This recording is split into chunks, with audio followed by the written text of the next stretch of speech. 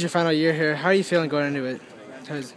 I'm feeling, prepared. I mean, I know I can get better, our team as well. I'm just ready to do this last season well with a bang. Is it kind of unique to have some of the younger guys, the freshmen and sophomores and redshirt freshmen, pumping you guys up and kind of maybe challenging you for some starting spots? How's it?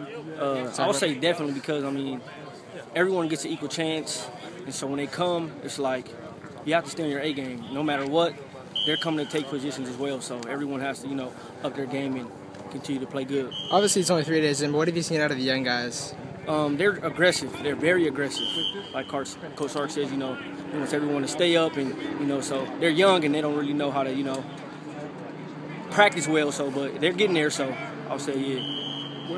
Greg, what are you specifically teaching these guys?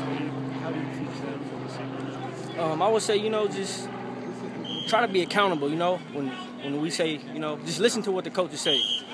Play hard and with great effort, fanatical effort, like Coach Sark says.